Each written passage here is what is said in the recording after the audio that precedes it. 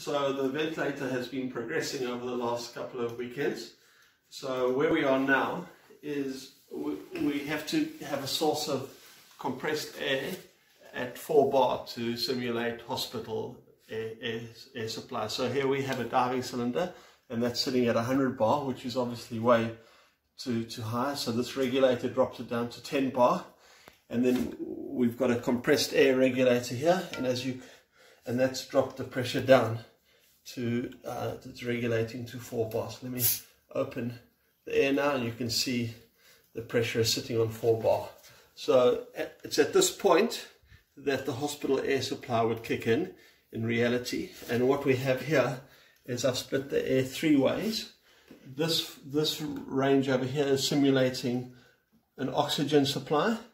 This range over here is simulating air supply, and to adjust those 2 flow rates, you adjust to set your oxygen air mixture.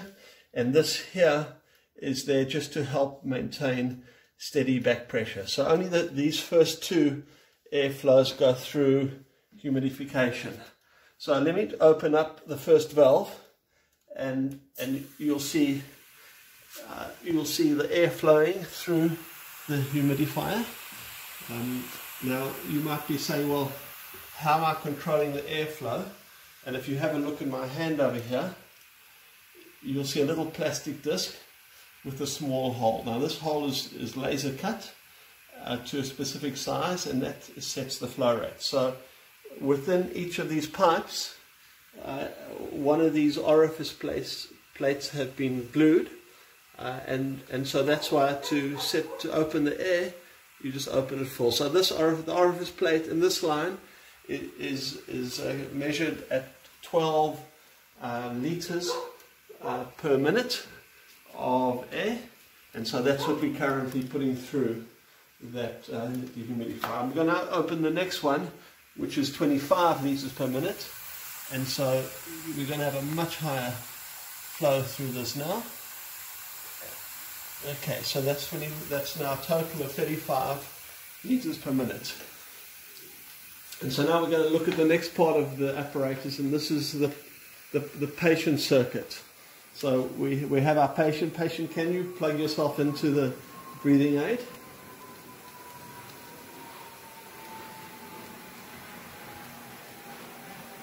Okay, you're struggling to plug yourself in there. Okay. The patient is now plugged in, and as you can see, we have a back pressure that's being generated.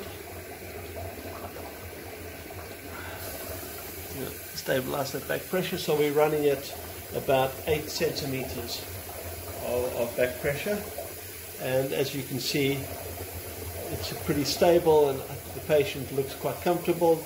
Is the patient breathing okay? Thumbs up if you're breathing okay. Is it comfortable, patient? Okay, and is the air a bit more humid now than it used to be? Okay, so now we have our patient, but it's also important to protect the healthcare worker. And so we have, if you can step back a bit, this is the aerosol box that is over the patient's head. Now our manometer is connected to the aerosol box, so it's easy to see what pressure is currently being applied, and the patient can also have a look at the pressure. Can the patient see the pressure? Okay, so the patient is also able just to see what the pressure is. But what we also have rigged up here is an extractor fan. So the whole idea is these masks are not 100% sealed around the face, and if the patient moves or if there are any procedures that need to happen with the patient, then there could be some air leakage. And so we've rigged up an extractor fan. Now this is just for demonstration. Actually, it would be far better to have an extractor fan somewhere else and just the ducting. But here there's a connection to the aerosol box, and then we would also recommend hanging a curtain down the front over here, so there's just a natural airflow. So any leakage of aerosols from the actual mask will then get carried away and will get scrubbed separately. So here's the aerosol box. It weighs about 4 kgs. It's got access holes for healthcare workers to work with the patient. And so yeah, this is Mark 3 probably of the lockdown ventilator. Thank you. I'm going to look at some more of the finer details of the incubator. So let's firstly look at the humidifier. So if you can come close and have a look, as you can see, there's quite vigorous bubbling that's happening here, and this is more than 30 liters per minute of air going through. And if you look over here, what you can't see inside here is a demister screen, little plastic gauze that's breaking up the bubbles. And as you can see here, virtually no bubbles are getting into the line. If any bubbles do get into the line, you see here is a water trap, and you can see there has been a little bit of carryover over time of liquid. To get rid of that, you just open this, pour out the liquid, and attach back on, and that all happens while the patient is still breathing. So the patient is breathing, nice steady back pressure. I think the patient's fallen asleep. But now we want to test. So what we have here is the bubbling tube, a back pressure control, and we also have a scrubber with a demister in this chimney here. So the alternative treatment is a viral filter with a back pressure valve. So this back pressure valve, you can adjust the pressure like that. So we'll start with the lowest pressure, and so we can unplug our bucket. You can hear the air. The patient's lost pressure and struggling to breathe now. So let's give the patient some back pressure. Okay. Now, as you can see here, even though setting it at a low pressure, it's a lot more unstable, the pressure that gets imposed here. And the other issue here is that because we've humidified the air, the humid air is going to, over time, blind up this filter. So an effective means of controlling back pressure, but really not so stable. And if I unplug it and plug back into here, you can see it's a much more stable pressure. Now, as I said, to adjust the pressure, it's as easy as just adjusting the water level in the bucket. So I'll just do it like this.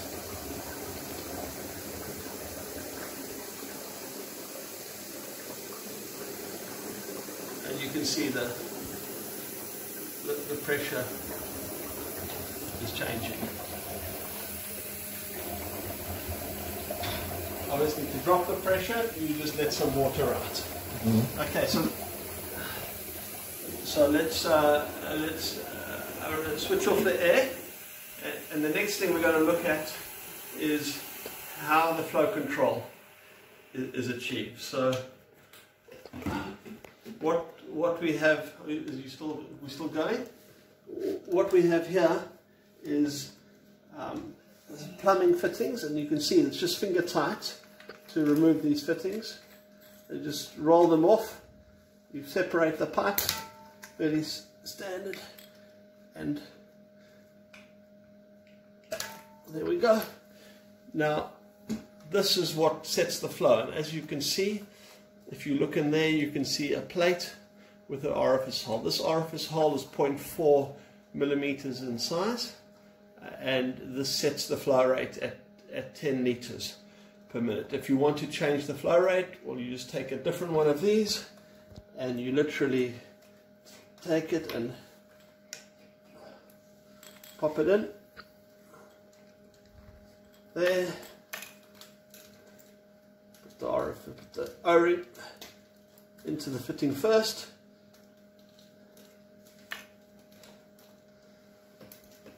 Pop that in. Finger tight.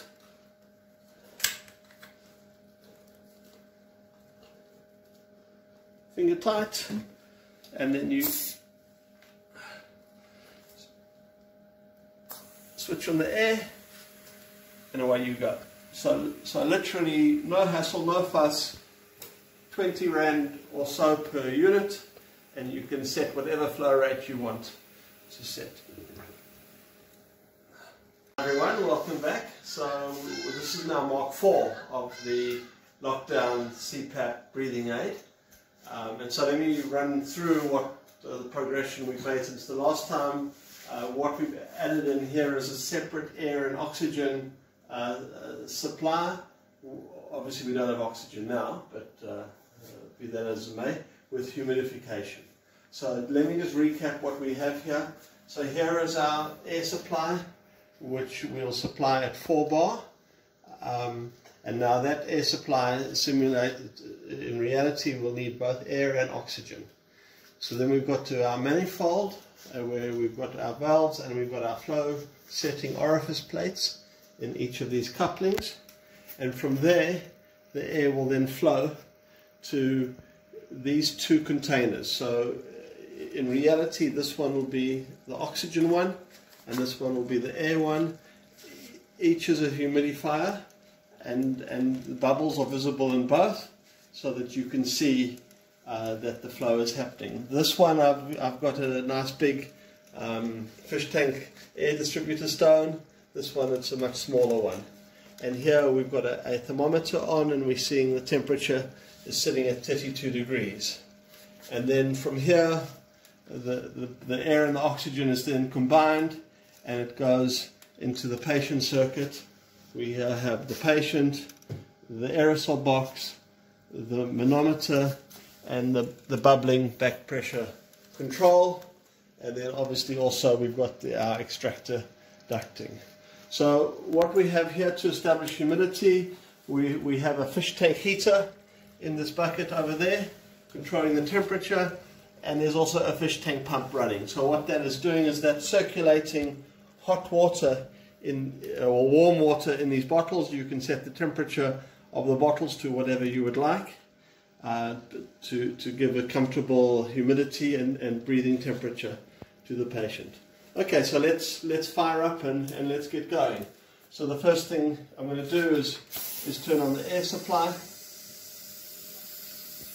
Okay.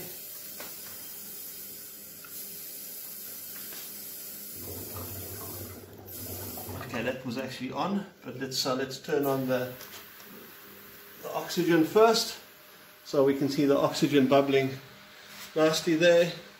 There's still no one in the other one, so we'll turn on the air. Now we've got air. You can see here our distributor is not great. We think we'll need to get probably a fish tank stone in there too. And so now the ventilator is in operation. So let's have a look again. Nice stable pressure. We have a nice comfortable patient. Patient, is it comfortable? Okay, so nice warm, humid air. Let's go back and just have a look. Okay, nice warm, bubbling, humidified air. Okay, thanks everyone.